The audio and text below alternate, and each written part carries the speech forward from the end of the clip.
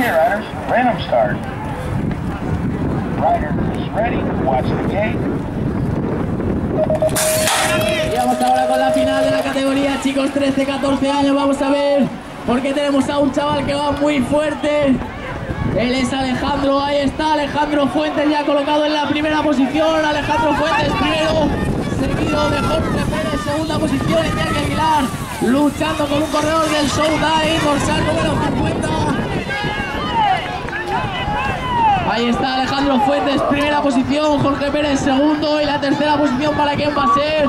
La tercera posición parece que va a ser para Luis Sinestrosa, aunque está luchando ahí con Carlos Rodríguez. Vamos a ver que es Carlos ahí. Carlos llega tercero.